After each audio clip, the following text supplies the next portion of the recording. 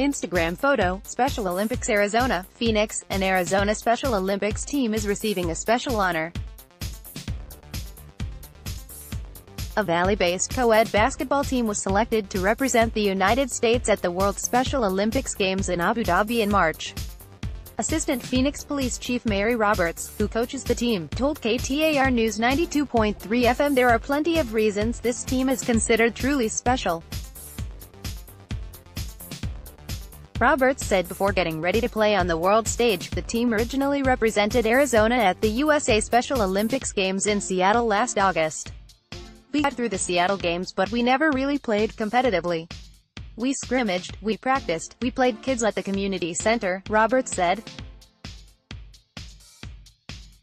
So when we walked on the court we were a little bit in shock and nervous, but we did really well. The team was bumped up to the highest division but ultimately didn't medal. But she said it wasn't long after the Seattle Games that the International Special Olympics Committee called to tell her that her team would be representing the entire country at the 2019 World Games. Roberts said she thinks it had far more to do with how her team acted off the court.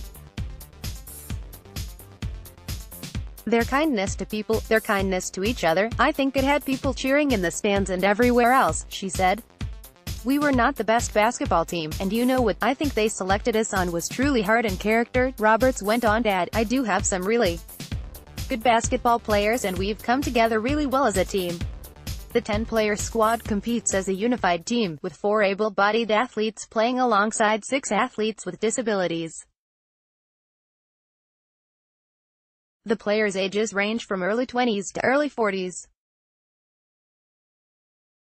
Roberts said something especially interesting about the team is that the only female player is the mother of the squad's youngest player, who is 23. She sat on the sidelines while her son played Special Olympics sports forever, and then she was introduced to unified sports, she said. Now her son's playing basketball and she says, yeah, I'm gonna play with you. This dynamic is particularly touching for Roberts because she, like the woman on her team, is a single mother. However, she said that can make it difficult for her to ask for money, a necessity in Special Olympics. I've been a single parent my whole life, she said. Raising my son, I've never asked for a dime, so it's really hard for me, but that's what the Special Olympics needs. Everything they do is based on donations. It's going to cost the team $90,000 for its 2.5-week stay in Abu Dhabi.